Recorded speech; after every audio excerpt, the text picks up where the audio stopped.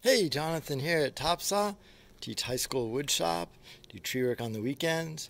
A student of mine graduated quite a few years ago, just brought in a load of cedar logs, and today I'm going to just try and figure out how to stack them here Sunday afternoon.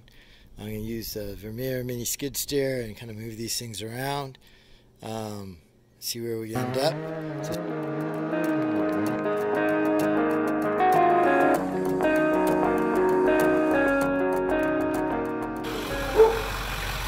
Tree safe.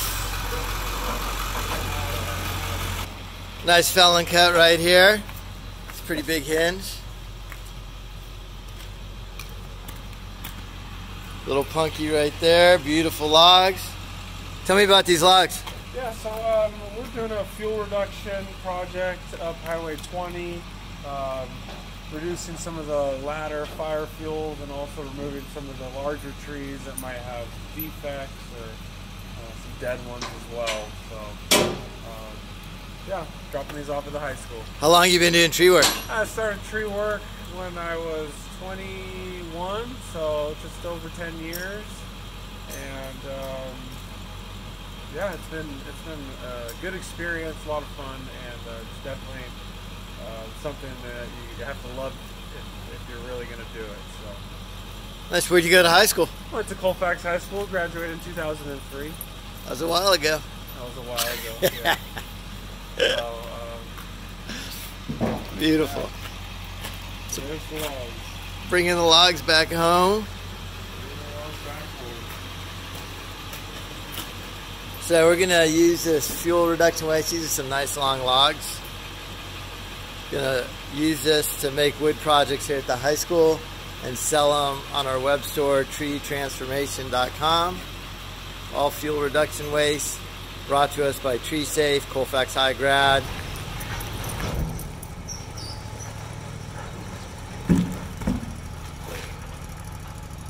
Beautiful.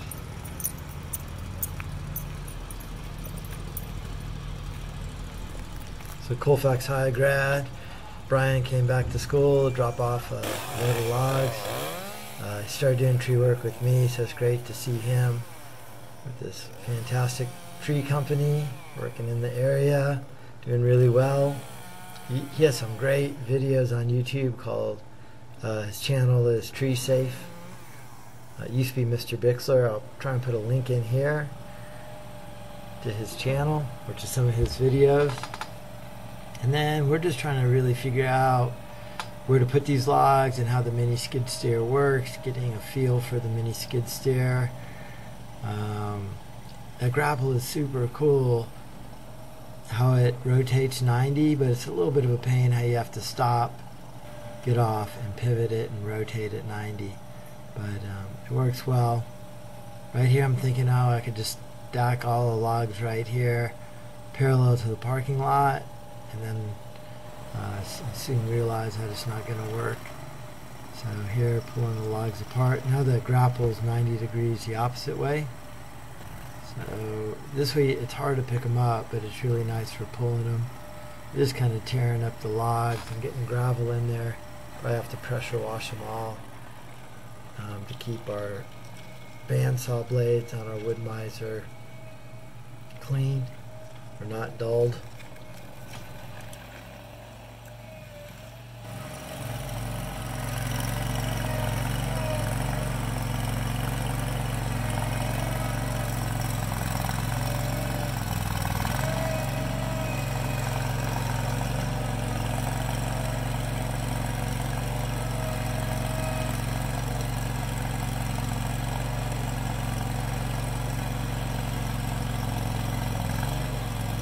Okay, so kind of at this point I realize I'm not going to stack them all there, so I start tearing the whole pile apart, and then that's my parking spot right there. I figure I'll just stack them all now perpendicular to the parking lot and just stack them all in my parking spot. You know, my truck's probably 20 feet long or so, and I think these logs are 16, so they'll be tucked in pretty tight there. You can tell I really have no idea what I'm doing. Trying to think it out. You'd think with woodshop teacher, I'd grab a tape and measure it and figure it out, but no, I think I'm just going to play until I'm done playing pixie stick here, figuring this out. Here the grapple's parallel to the tracks on the mini skid steer, so I could grab the center of the log, and here I'm just trying to bump it forward with the mini skid steer, trying to roll the logs forward. Actually, that idea of pushing it with the mini skid steer really works well. I come around the end of it, and I'm pushing them up towards the building now so they don't stick out. I don't want somebody coming in, especially some kid flying in and catching a wheel on there and just making a mess of everything. So that's what I'm doing here. I'm just trying to restack them. It is kind of a fun pixie stick game for me because I don't have that much time on the mini skid steer, so I'm getting a feel for it. I do like the grapple parallel to the tracks, and trying to find the middle point of the log and lifting it up. Here I'm perpendicular to the tracks, and I'm just kind of pulling and pushing the logs all over the place. So here I'll probably just release it there, get the grapple out of the way, hopefully not destroy everything first. You can tell how jumpy I am on that grapple. That's a lot touchier than all the other hydraulics. And then I'll go around the side of it and push it in. Oh, there's me thinking. That's the problem right there.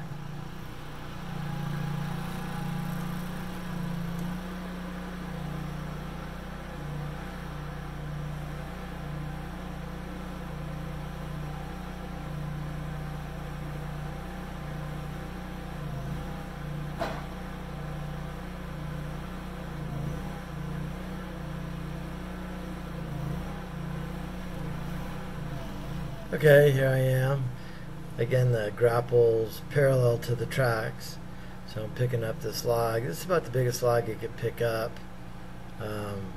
It's surprisingly hard to find the midpoint of it. You know, all those years of roping trees down and rigging, I thought I had a pretty good sense of where the middle of mass is, but I miss it a lot here.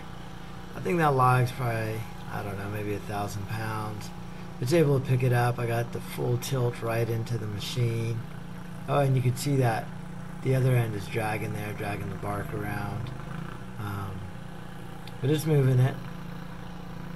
You know, I can't quite maneuver it in there. It's so tight. So I'm just going to drop it down there and then come around the end of it and push it in with the front of the Mini. So that's what I'm doing here. Coming out and then using the front of the Mini. I know, you know, that grapple is not designed for pushing and pulling, and probably tweak that thing pretty easily. So I use the front of the Mini to push, and it works well because it's so low down. I'm trying to get it right up a few inches off of that wall there.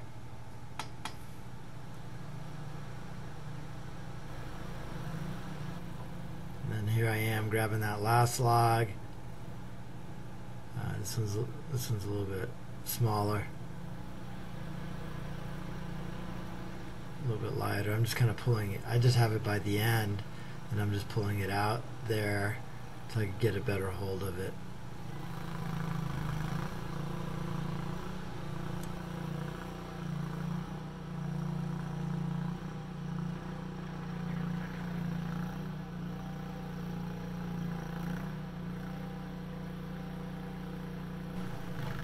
Alright, well, just figured out that I'm not going to be able to get the Mini Skid Steer in there because of that other log. So I'm going to pull out the other log out of the way, 1 step forward, 2 steps back. Once I got that log out of the way enough, I'm going to go back and grab that shorter one.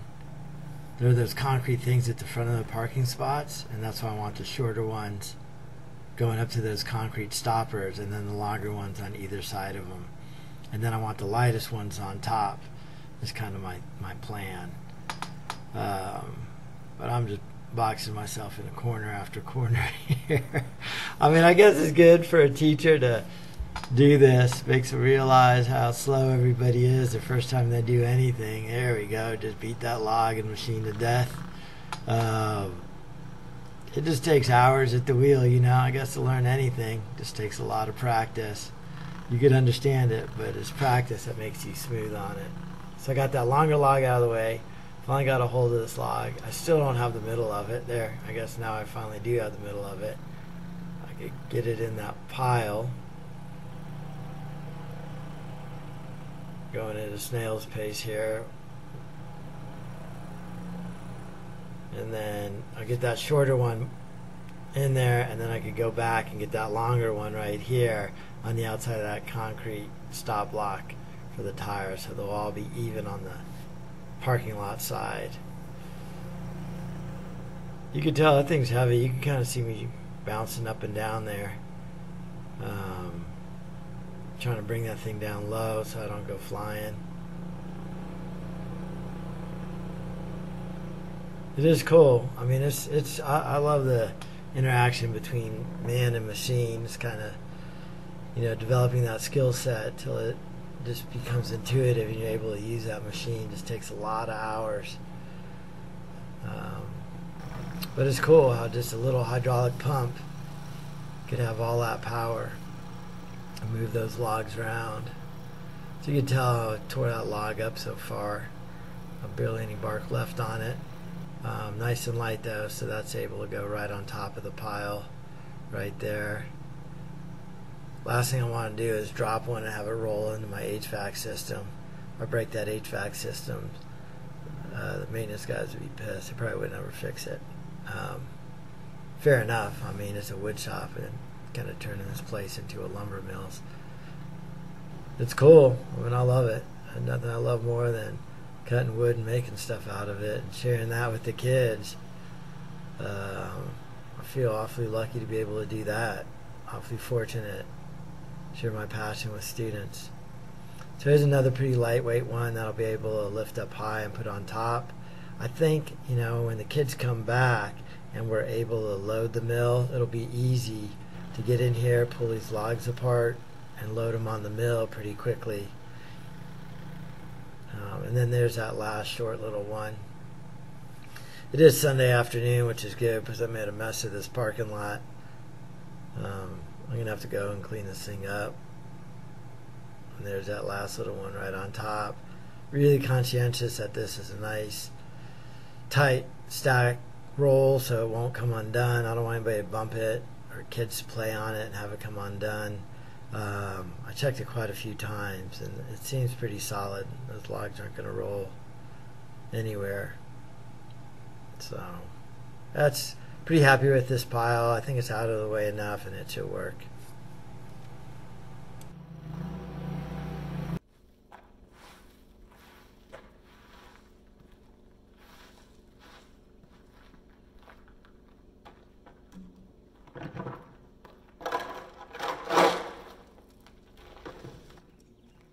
Took me long enough to figure that out, but I guess it's a nice tight package there.